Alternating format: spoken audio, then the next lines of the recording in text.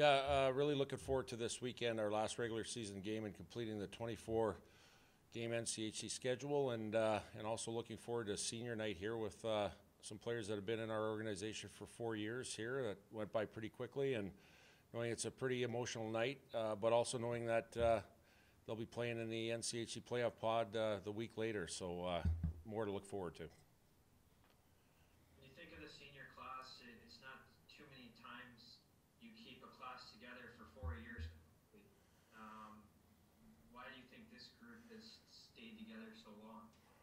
A couple things. I think first it goes to the quality and the character of each individual that makes up that whole class. They're very close and tight group. They live together. They went through some years here where they haven't had a taste of an NCAA regional, and had some success as far as winning a couple of Penrose Cups, but they want more, and I think that's pretty special, and everybody making a commitment to do that and sending a message to our whole team. So I think there's a lot of things that go into it, and it's nice to have that, because you're right, Brad. I think over the course of time here, it's not too often that you keep a whole freshman class all the way through 4 years. On your guys' power play, the second unit there, what went into some of the discussions to put Mark Sandin on that unit a couple weeks ago? Yeah, you know what? Just giving another guy an opportunity that's kind of put a really good body of work together over his career here. That think that he can absorb more in his game.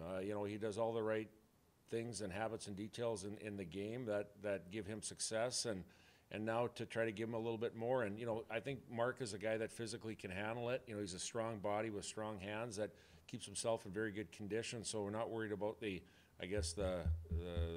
ice time part of it. I think he can handle it, but just trying to see if there's another element to Mark Sendon, and I think it's helped us a little bit on that unit. And obviously putting Jasper, we miss Grant Mishmash out there, but putting Jasper on that downhill attack flank side of it, he's done a really good job too. And then putting Juddy Caulfield at net front, and I think those guys have worked well together, and along with the two D men with Sanderson and JBD on that power play unit. So they're playing well as a unit right now, but Mark just grasping what he's given to him and taking as much as he can, and doing well.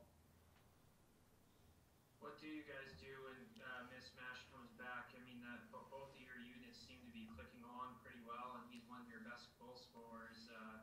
What happens when he comes back? Well, I'd rather have it that way, of trying to think about what we do, than trying to grasp for straws and find guys to be in that position. But I think it's one of those things we'll deal with that when that comes, and maybe it's finding another spot, or maybe it's just trying to get him in some way. I think the biggest thing is getting him into a game and letting him get comfortable in that game, and then going from there.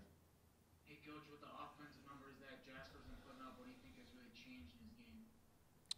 Yeah, that's a great question. I think it's just believing in himself and having confidence, and a guy that's kind of gotten better and better each year that he's been here, and that's invested in his game on a daily basis. That's improving in the offensive side of it now. He was always a guy that defended well and played with pace, and protected pucks very well in the offensive zone. But now he's created the element of finishing plays, creating plays, and passing, making plays, but also finishing plays, and that's a big deal. But I think there's an added confidence level. It's and we told him too, doing video work with him and different things like that, and just showing the level that he's been at lately, and that's the bar. And whenever you kind of set a bar for yourself on what you can do, then the challenge becomes of doing it every day and playing with consistency at that level, and demanding more from yourself to get there every day. And he's done that. And again, that's a challenge of going forward, of continuing to do that, because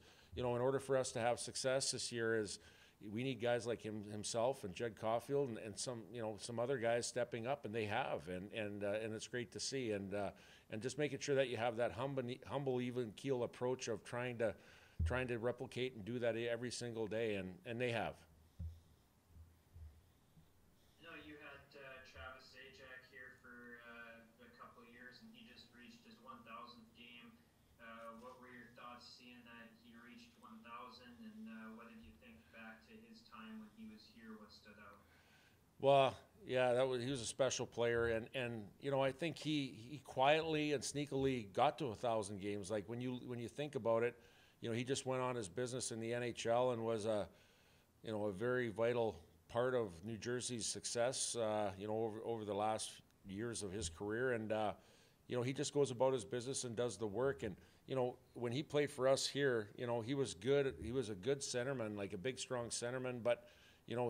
Again, just going back to Jasper, I think his game, Travis's game, accelerated when he came to North Dakota and got better and better and better. And I can remember, we had Zach Parise, we had Drew Stafford, we had a lot of good players, high-end players at the time. But he was on our power play, but he was a big part of our penalty kill. And I remember we put him and Drew Stafford together on as a tandem on the penalty kill, and those guys would. I think they would scare the other team's power play because they'd get probably more chances on the kill than the other team would get on the power play just because of the way they played. And I just think the way he just went about his business quietly, and he didn't look for any recognition at all, and he just went and did his business. And that's what he's doing in the NHL. Like if you asked me the other day how many games has Travis Zajac played, I wouldn't have guessed 1,000. I would have said yeah, probably quite a few, but. That's pretty impressive, and the way he's done that over the course of his career, and I think he's got a lot more left in the tank at the NHL level. He had 9 shorthanded goals that year. Is that what it was? Well, I remember that was the regional here when Holy Cross of Minnesota played, and I could still remember on the penalty kill they might have had one shorthanded that night against Michigan when we played them. Stafford coming from left to right scored on the third goal. Yeah.